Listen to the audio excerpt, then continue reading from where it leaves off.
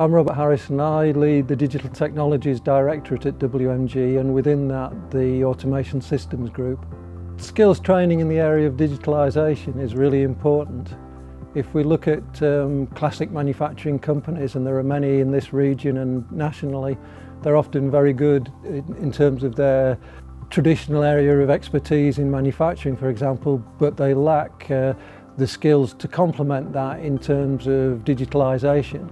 The expectation, is increasingly for products which can be delivered very flexibly, to have agility and expect very high quality in the delivery of those products, and for them to be, just in time, as it were. And to be able to do that requires much more digital integration of the capabilities both within a factory and more broadly across the supply chains.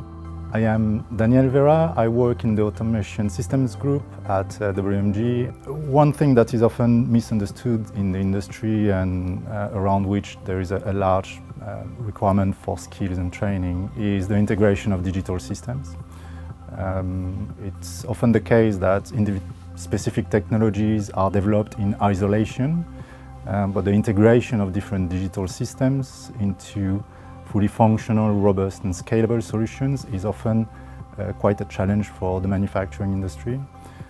That's something that we at WMG try to promote the development of, meaning the understanding of how the different digital technologies map to different capabilities and how those systems can be integrated in solutions that can provide a long-term advantage.